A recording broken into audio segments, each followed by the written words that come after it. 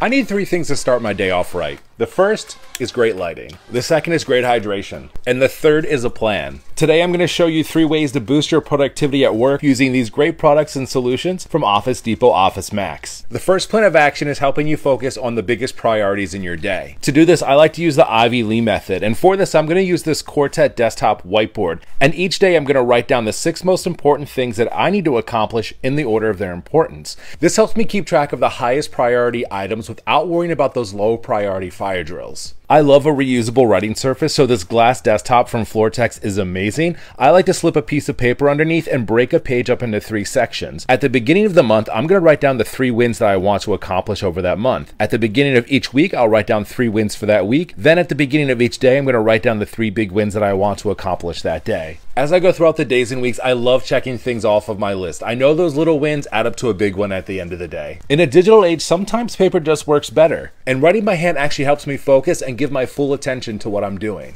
I love creating analog project folders and using the Office Depot brand translucent stickies over top to write the name of my project and the status of what I'm doing. Priorities change, things can get stressful, but I always have a good plan in front of me. And when I have a good plan, I know that I can take on anything and feel confident doing it. Get up and running today by checking out the link in my bio. Buy online and pick up in-store in 20 minutes on select products at your local Office Depot Office Max stores.